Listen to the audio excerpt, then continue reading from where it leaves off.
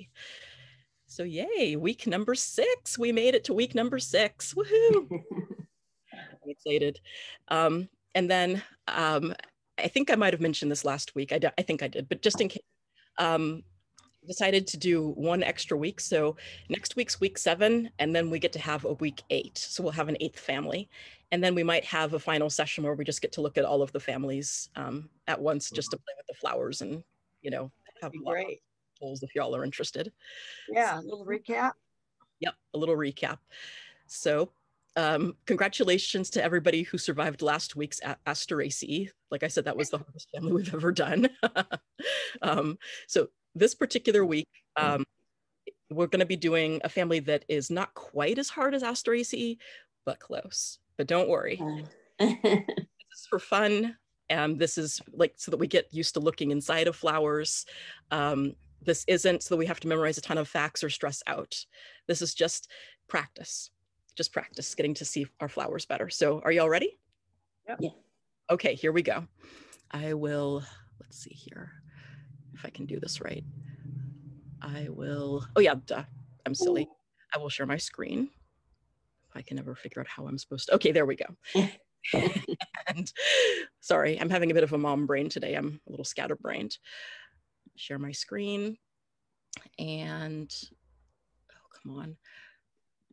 Where are we? Is this it? Okay, there we go. Wonderful. Welcome everybody to week number 6, week number this many of plant families and nature journaling. So as usual, we will start out with our 3 or more flowers, although our 3 pictures, and everybody can take 2 minutes to start with just to sketch what you see on our screen.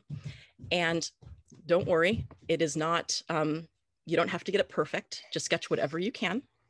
And then after our 2 minutes, we will have a minute to, hey sweetheart, a minute to do words and numbers added to our pictures. So we can start. Thank you. Hilarious. We can start. Thank you. I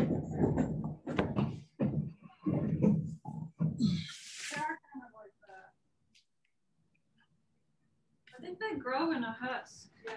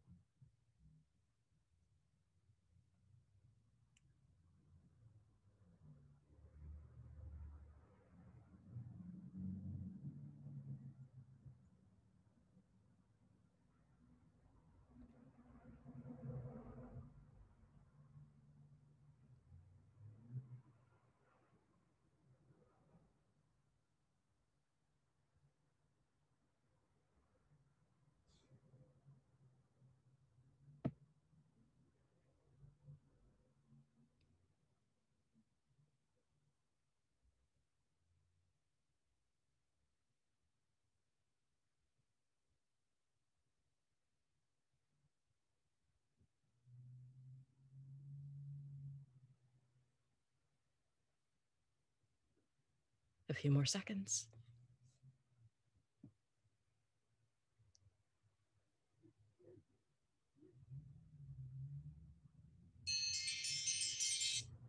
Okay, that's our 2 minutes. So now everybody can take an extra minute to add any observations, any questions, any descriptive words, any words and numbers to your picture.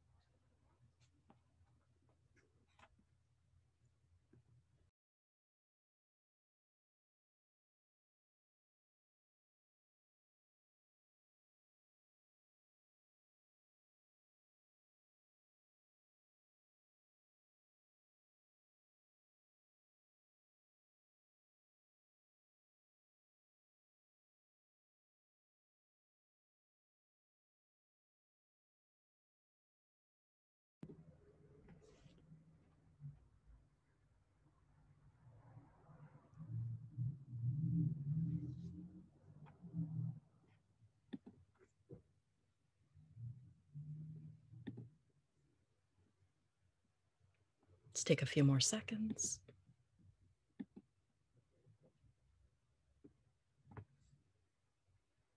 And we're good. Let's move on to our second picture.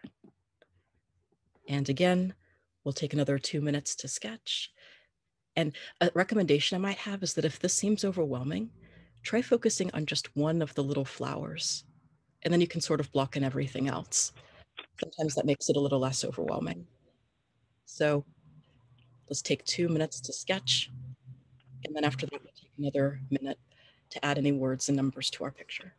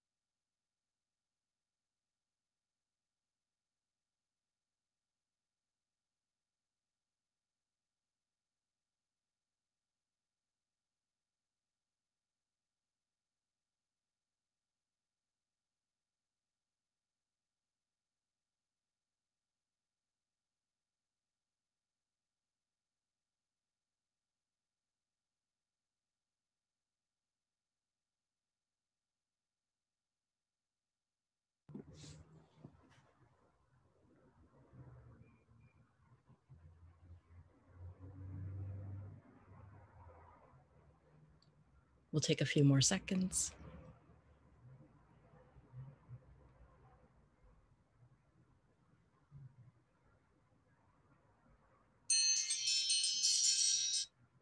Okay, we'll take an extra minute to add any words and numbers to our picture.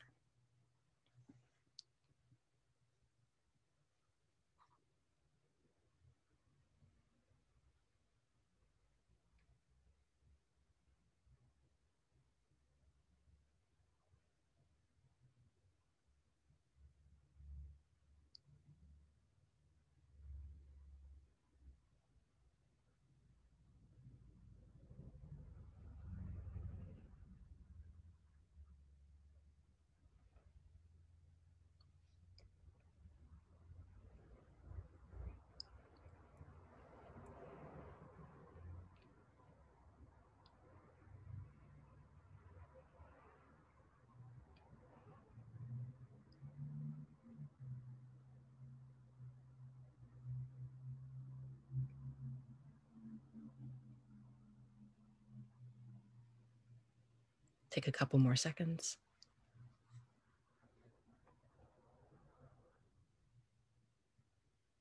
And there's our minute.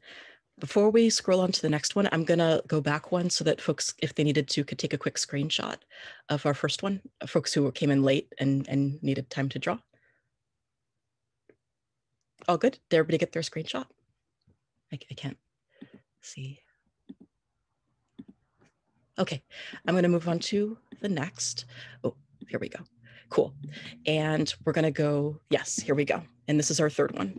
So once again, we'll have our 2 minutes to draw what you see.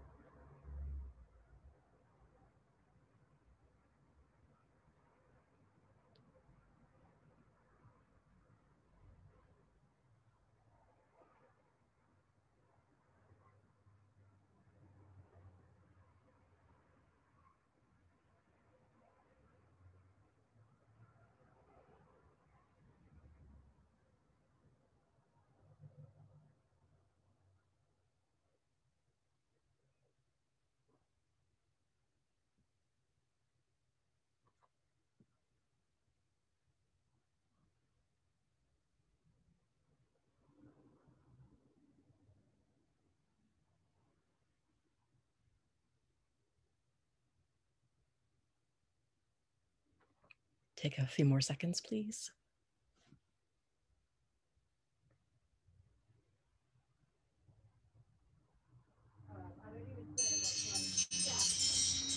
Okay, there's our 2 minutes.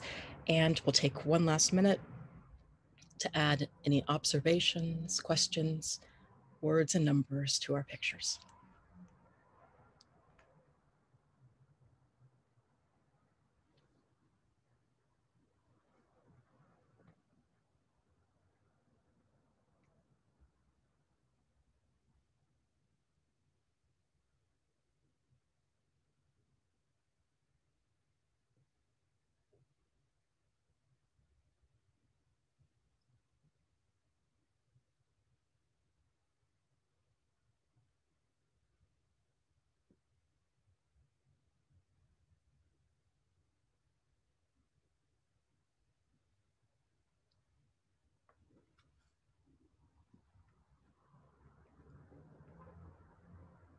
Let's take a few more seconds.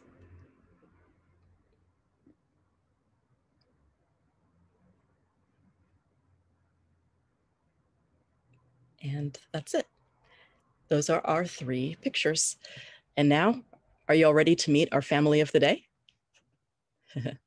Only slightly less complicated than Asteraceae, I bring you the celery family. Or as we also call it, Apiaceae or Apiaceae. I've been going back to my old way of calling them now. My mentors would be very disappointed. So yes, I'll try to say it proper. Our Apiaceae, and it is named for our celery genus, which is Apium.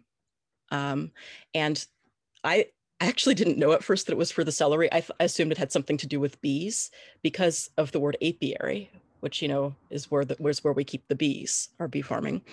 And that's very apropos because not only bees, but all kinds of pollinators absolutely love this family. Like, I thought about it for a while and I thought, who pollinates this family? And I thought, who doesn't pollinate this family? Mostly I see bees, but I've also seen wasps, like yellow jackets actually eating from it. And I'm kind of like going, what? Even the yellow jackets? I've seen hoverflies. I've seen all sorts of bugs of all kinds going on this one. So all of like a ton of the bugs really, really, really seem to love this family. I haven't seen as many birds or others, but that could just simply be because I haven't observed them yet. So I'm not going to say that they're not, but I just say that if you want to attract a ton of bugs, grow something from this family. And its old name, which I always include if it has one, because it can be very descriptive, is Umbelliferae. And we're going to go over vocabulary in a second, but that is referring to the umbels of this family, which is the arrangement of the flowers. And if you can see here, this kind of curved dome of flowers, think umbrella. And that's how you can remember umbel. But we'll go over that a bit more in a bit because these umbels are special compared to some of the others. So here's our basic flower anatomy. I always try to include this diagram just because it's full of the basics. We have our stem here. We have our sepals. Those are those little green things that you sometimes see underneath the flowers. The ones that look almost like leaves, but not quite. And then we have our petals here. We have our stamens that make the pollen, and we have our pistils that make the seeds. And the way that I remember that is PSSP. Pistils make seeds, stamens make pollen. That's how I remember that, PSSP. And so this one, we're kind of going back to a family that looks a little bit more like the basic. We have here, these are typically very small, at least I have a hard time seeing them. We have 5 tiny little sepals here that are tucked right underneath these petals. We have 5 petals, not always, but a lot of times I notice that they tend to curl on certain members of that family. So that can sometimes be a bit characteristic. We have 5 stamens.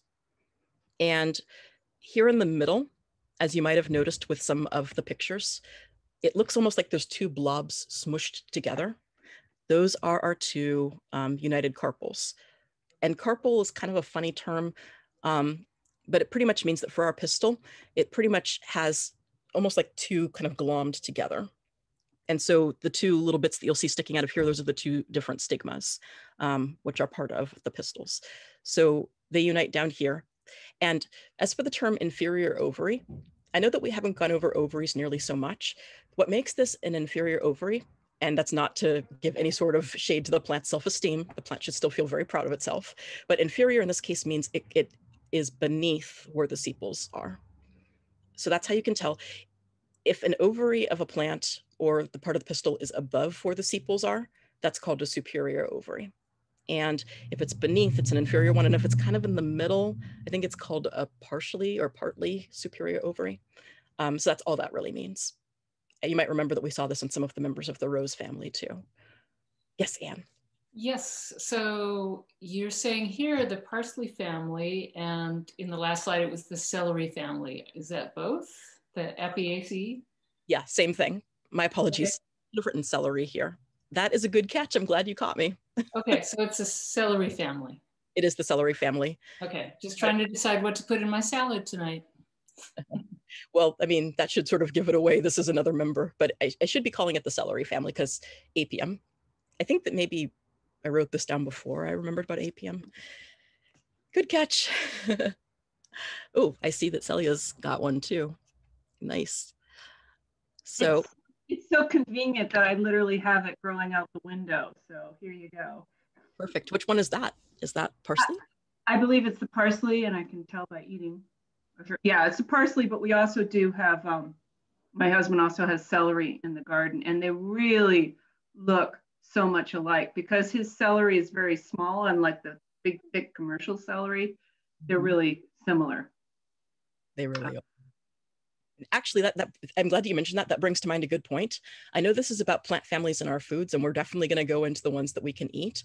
I should also mention, though, that there are a couple of members of this family. I mean, there's more than just a couple, but there are certain members of this family that are the exact opposite of the ones you would want to eat. One in particular we're going to go over today because a lot of the members do look rather similar, and I think that this one's especially important to consider because it's a plant where if you eat a single bite, you die. But we'll talk about that a bit later. We want to talk about the edible ones first. So a little extra vocabulary, and I want to include this because I promised that I wouldn't have overly much vocabulary, but this is a particular family where we can't avoid it, because if nothing else, the name Umbelliferae kind of, includes that. So an umbel here, this is a flower arrangement or an inflorescence, where our flowers here, they're on tiny little stems that are about equal distant from the main stem here. And so you can see that they kind of form, like I was mentioning before, an umbrella shape. Sometimes it can be a bit more flat topped than this, but I just thought that this would be a little easier to see. So this is a simple umbel where you have your stem and then your flowers kind of exploding off of that one stem. The reason why this family is called Umbelliferae is because every single member has compound umbels. It's not the only family that has them, but it's the one where they all have them. So this is one of the biggest characteristics. And compound umbels is where you have a stem that then branches off into more stems, that then branches off into even more stems, which then has flowers. Compound umbels. Does that make sense? And just because this family couldn't get any more complicated, we have our leaves. So there's different kinds of leaves. Some are called palmate leaves, where you just kind of have the leaf kind of all, looking sort of like a hand all together. You have simple leaves where it's one leaf. These are pinnate leaves, always compound leaves anyway. And you can sort of think of it the way you might think of a fern, where you have little leaflets coming off of one main stem. See? Then you have bipinnate, which means twice pinnate. So you have a main stem, but then you have more stems coming off and then more leaves on each of those stems. That's just a taste of this family, but it's going to get worse. I apologize. Let me see here. And Jasmine, you ask a really, really good question. There's another bit of vocabulary that I should have included. A pistil, both pistils and stamens have parts inside of them. So a pistil has 3 parts. It has, if you picture a pistil, in fact, I'm going to go back one slide. If you picture a pistil sort of like a vase here, this part here is the ovary. It's where all of the seeds get made. Then the neck of the vase would be called a style. And then the very tip, which is where the pollen comes, that's called the stigma. And I will probably try to include a diagram for that one. I just didn't want to overdo it with the vocab. But yeah, the ovary is part of the pistil. So that was a really good question, Jasmine. So, like I mentioned, we have our compound umbels for this family, but unfortunately, it's more than just bipinnate leaves. Our key characteristics of our Apiaceae are we have our compound umbels. Each of our flowers, these little tiny flowers in here, quite small flowers, they each have 5 tiny little sepals, as we said, 5 petals that sometimes not always curl up, 5 stamens, and then a pistil, which I guess it's 2 pistils or 2 united carpels. And you can see 2 of the little styles or vases of the neck sticking up. But they're not just bipinnate leaves, they're multipinnately compound leaves. Some of them can be tripinnate or even quadrupinnate, which means that a lot of this family has leaves that look really, really feathery. Not all, mind you. I mean, some of them are a bit less so. Now here, I really must apologize. I was so focused about the poison hemlock and its impossible to draw multipinnately compound leaves that I totally overlooked some of the other leaf shapes in this family. As I said, not all Apiaceae have pinnate leaves. For example, if you look at the base leaves of cilantro, they're likely to be entire and lobed. But they're dissected, very, very dissected. And if you go nearer the top, the leaf form might change to pinnately compound. That's right, the leaf form can change on the very same plant. I know, right? Anyway, I wanted to make sure you all have as complete a picture as possible, which is why I came back to mention the other kinds of leaves. Please carry on. And always remember to let the plant that's in front of you tell you. So to give a better example of the kind of leaves we're talking about, here's one of my old botanical drawings. So we have one main stem, so that's pinnate. We have a second stem, bipinnate, a third stem, tripinnate, and then if you can see here, little tiny stem fourth. So this is a quadrupinnately compound leaf. And believe me, it's painful to draw. very painful. So this is a little look at a bit more about the family. You can see that we have our two carpels kind of smooshed together here, like a blob. And I included this because dissecting this flower was so challenging. These little bits here that kind of the weird texture you see in the background, that's the actual pulp of the paper it was sitting on. That's how small this flower is. It was ridiculously difficult to dissect. So I'm not sure if it's really easy to see inside of it or not, but you can see how everything else is on top. And you can see 1 and 2 right there sticking up, or carpels in the middle. So that's our family. Are there any questions so far? No? Okay. In that case, let us go to what foods are in Apiaceae. And here I want everybody to just join in. Why don't y'all call out, what foods do you think we might find in this lovely, complicated compound family? I think dill. Dill, okay. Carrots? Carrots. What else? Can I guess the poisonous one you've been hinting at? Yeah. Surprise you want to unveil. So go for it. I'm going to guess the poisonous hemlock. You're correct. Absolutely. I guess that, yeah. In fact, this one was Conia maculatum is poison hemlock. That's the one I was studying here in this drawing. And this is one of the poison hemlock flowers too, that I dissected. Very small plant. To quote my friend Joy Colangelo, it's not that you remember, or I can't remember her exact quote, but it was something to the effect of, it's not that poison hemlock is a plant that you want to remember, it's just that it's a terrible one to forget. Because of that. So you're correct about the poison hemlock. So what else? I've heard dill and carrots. What else? Fennel. Fennel. Do y'all want to see which are in the family? Yeah. So celery, we were right about the carrots. We were, yep, definitely this parsley, which Celia has, and I sort of gave away. The fennel, like you said, also cumin, and also cilantro and coriander. If you picture the leaves, the way that they sometimes look when you go and eat them. Also anise, which I guess is not surprising since it tastes so similar to the fennel, but it's also that the seeds look so alike too. Dill, like you were saying, you're right. Caraway, and also parsnip. Wow, I grow lots of cilantro. I never would have guessed it's part of this family. I mean, what makes it? Because the leaves don't look anything like what you just described. And I apologize for being so late tonight. Maybe you already said. No, it's totally fine. And see, not all of the leaves are nearly as crazy as the hemlock leaves. So with the cilantro, they may not be as big or quite as divided up, but you can definitely see that they have that kind of featheriness to them. They have like more serrated, come to think of it.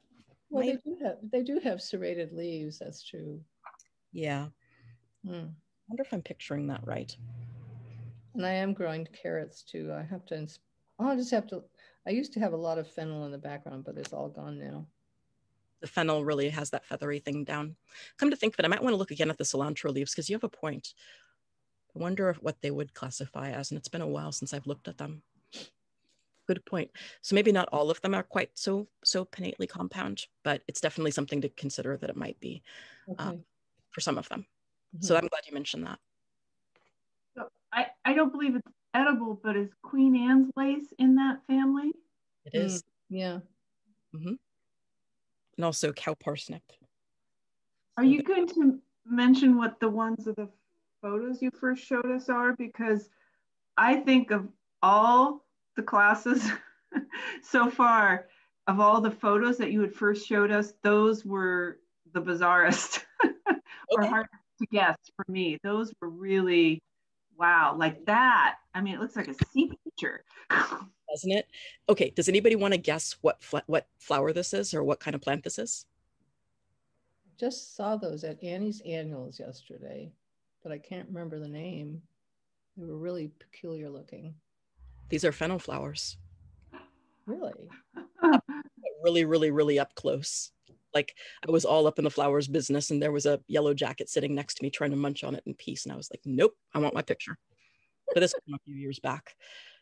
This one, this is again, the poison hemlock. I've been taking a lot of pictures of it lately. You could say I have kind of a, not really a fondness for the plant, but a very healthy respect for this one plant. So I took pictures of it. And this is also fennel once again. Sorry, I used the same kind of family twice, but I thought this was just too perfect a picture of the compound umbels to resist. So this is also, and you can see here, this will later on become those seeds that sometimes we like to eat. If you look real careful, you can see how they sort of look like the ends of those seeds. So yeah, I'm glad that you asked. And this is a carrot flower, which are really fun. Okay, I think we're about to get to the part that is a lot of people's favorites. Are you all ready? Are you ready to play Spot the Apiaceae? Here we go. And Anne, are you ready with the poll? Okay, here we go. Wait, go. Okay, there we go. Let's play Spot the Apiaceae round 1. And here we can guess. And again, don't worry overly much. Wait, I can't move this thing. Why isn't it moving? Sorry, I'm not sure how to move the, oh, there, okay, that's better. So yeah, don't worry too much, like just guess, but don't worry about getting it right or wrong. Like I said, like I always say, this is more about getting used to looking at the flowers and beginning to look at the patterns and sort of recognize them, but also just enjoying them. So. And if you don't know if the pole is covering your flower, it's just another window that you can scoot over to the side or you can minimize if it's in the way.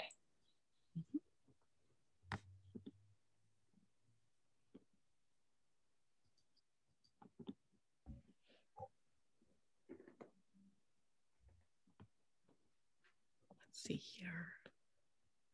I'll give folks a few more seconds. We've got 10 more seconds.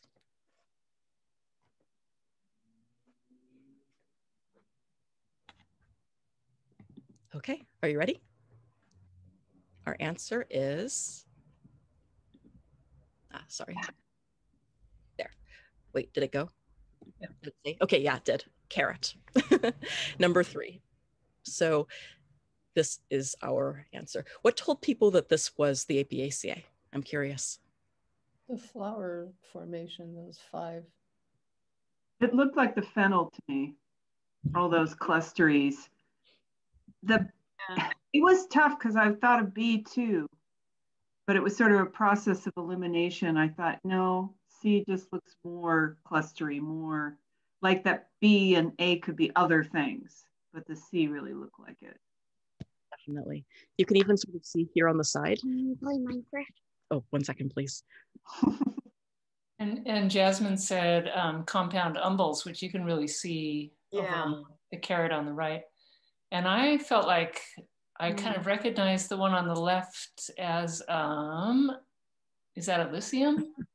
It was sort of a process of elimination for me, where I thought. Yeah, it looks like Elysium to me. It is. I apologize for bringing one back from a while ago, but I always kind of liked the way, I think I remember seeing it for a while and not understanding that it was from the mustard family, because the shape of the inflorescences tricked me as well. But you're right, this is Elysium. So I have a question. How come parsley wasn't listed in your list food in the family? It wasn't? It was the very last one, I think. Oh, I must have. No, it was in there. It was. I missed it. The 3rd one on the list. It should have been, so. Okay, yes. my bad eyes. Sorry. But like you said, Jasmine, compound umbels. So yep, they are. They have the compound umbels. And then you can also sort of see the leaves here. Mm-hmm. And see how pinnately compound they are too, the feathery look to them.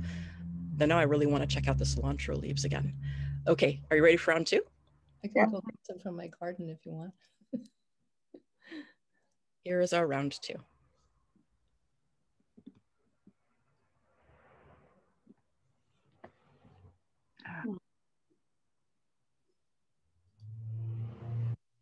Not that. Can't see those leaves. Look.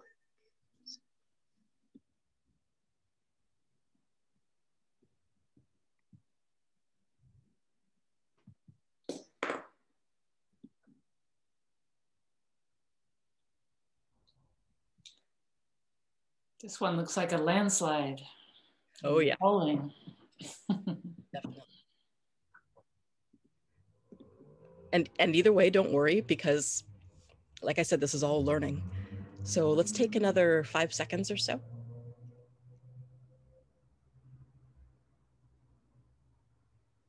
Okay, are you ready? Here's our answer. Our answer is the middle one, like y'all guessed. This is our fennel leaf again. And this time I liked it because it didn't have the flowers quite ready, but you could still see kind of the form before all of the little ones open, sort of like they have their hands closed and ready to just open their fingers. But yeah, whoever said about the leaves in the middle, yep, fennel leaves, very feathery looking. This one here is, I believe it's either a garlic or an onion, probably a garlic. And it also kind of has this umbel look to it. It's just that it's a simple umbel and not a compound one. So just one where all of the flowers kind of come off, whereas this one has the stem and then more stems. Does anybody remember this one? That Cape Ivy. It is. It's Cape Ivy, my other BFF. Okay, are you ready for round 2? Here we go. Oh. I mean, three. My brain today. Sorry, 3. Here we go.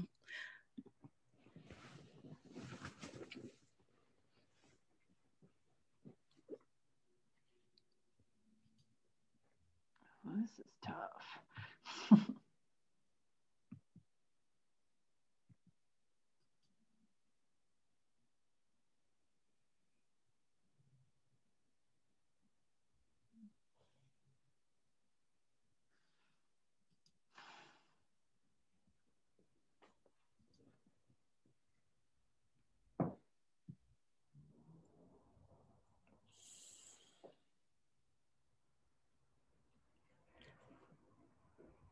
I think I accidentally made my poll go away.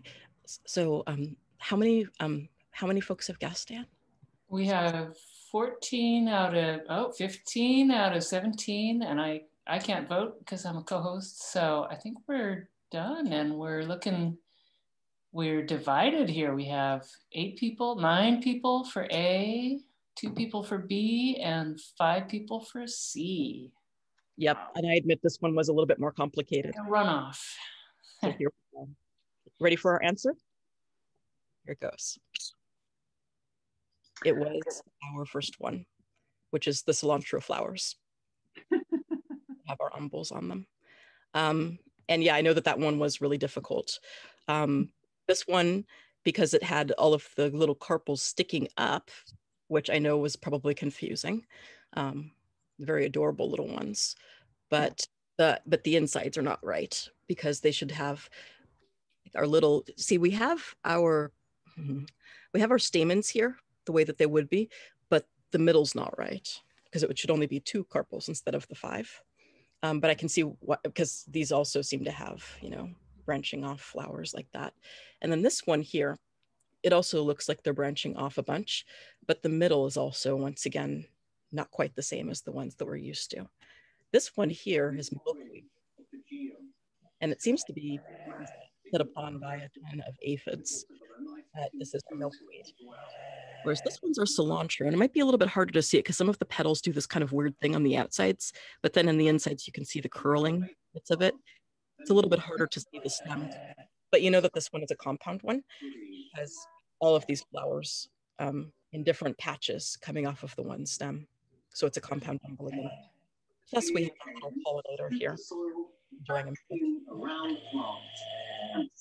We're getting some background. Is that from you, Eve, or is that somebody else? So if you're not talking, if you could mute yourself, please. Thanks. Okay, so yeah, this is our cilantro flowers and our pollinator. I'm not sure what kind of pollinator. Stephanie's better at knowing this than I am, but I want to say it's a hoverfly, but I don't want to say something wrong, so I'm not totally sure. But are you all ready for round number 4? Yeah. Here we go. Final round. Oh, wait, sorry. Yeah, there we go. Final round.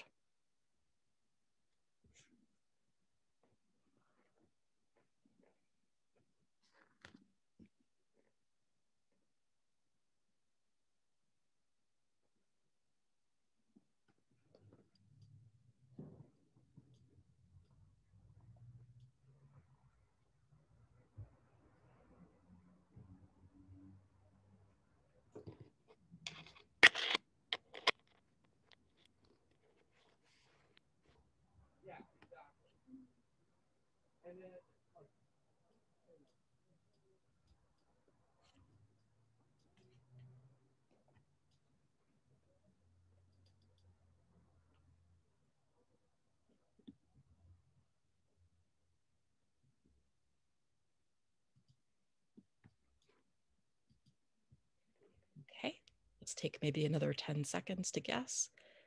And again, don't worry about whether you guess it right or not. All of this is just learning. And it can take years to learn how to identify the families right. I mean, it's taken me years to learn, and I can only identify a few families correctly, maybe 30 or so tops. And there's hundreds in the world. And it takes years to learn this stuff. So don't be hard on yourself, okay? This is all for fun. Okay. We're ready? Our answer is our middle one here, our poison hemlock. I guessed correct. Yay. And I included this one. I know, I apologize that there's so many pictures of poison hemlock in here, but I think it's really important that people know what it looks like because it's so poisonous. This is the plant that, as some of you might already know, Socrates was forced to ingest, and it killed him. And you can't really see it very well. Sometimes one of the things that can help you tell is that their stems have splotches of red on it amidst the green, but that's not always the case depending on how much sunlight it gets. So that's why I didn't necessarily include that as a telltale thing. It also has a really horrible smell. I don't know why people like it, but they think that they mistake it sometimes for carrot, wild carrot. This one here is a sneak preview for a family that we're going to do. I'm not going to give it away though, but this is just a sneak peek. But does anybody happen to know what this plant is? There's a particular friend of mine who was studying this one recently, I think. Is it Ceanothus? Yes, it is Ceanothus. Who is the one who said that?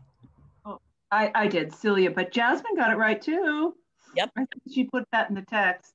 Nice. I'm glad you both saw. Yeah, I'd recently seen Jasmine's amazing photography with an up close look at this particular flower. This is a different family, but it has equally interesting flowers too. So if anybody ever gets a chance to look up close and personal to a Ceanothus, do so. This is an amazing one. This is part of Rhamnaceae though, so it's a different family. But yeah, this is our poison hemlock. So I think that's it. For our wrap up here, our recap, we have our compound umbels. We have our small little flowers here with our 5 tiny, very hard to see sepals, our 5 petals that are sometimes curled, but as you can see also from the cilantro, not necessarily. Sometimes they have these weird, like flat petals. We have our 5 stamens, and then we have our 2 carpels kind of sticking up here. And when you see from overhead, it kind of looks like globs that kind of got jammed together. And often, but not always, multipinnately compound leaves. And that is it for this. There we go. Ivea, did you say there was 2 families? There was 2 plants that were poisonous in this family, or just one? Oh, there's a lot of poisonous plants in this family. Oh, okay. But the one that I know the best is the poison hemlock. Oh, okay.